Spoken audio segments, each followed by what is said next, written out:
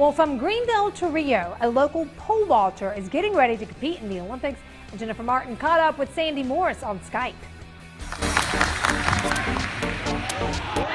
When you make a bar and you're going over the bar and you know you've made it, it's just like the best feeling in the world. Ranked the #1 pole vaulter in the U.S., Sandi Morris is getting ready to head to Rio for the biggest competition in her life. I'd always dreamed of being an Olympian, but it's kind of one of those things where you have to take it one day at a time.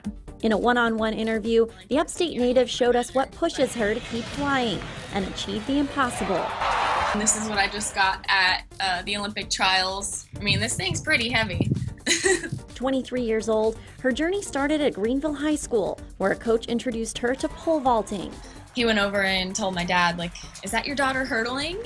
She'd probably make a pretty good pole vaulter.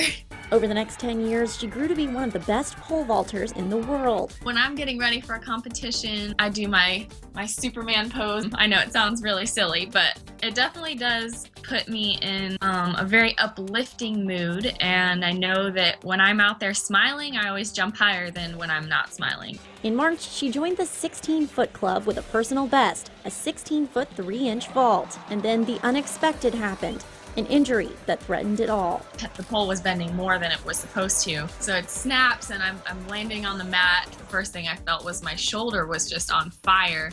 After 6 weeks of rehab, she went to the Olympic trials determined to prove herself. It was kind of tough sitting there with a broken wrist watching people jump ahead of me in the world, knowing I can jump a lot higher.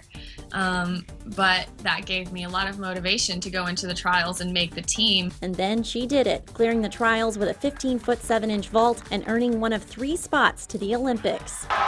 Now, with more motivation than ever, she's ready to jump new heights in Rio and tack a new medal on her wall. There is a chance that if I go out there and put up, a 16-foot bar for the second time in my career, that could take home the gold. For Scene on 7, I'm Jennifer Martin.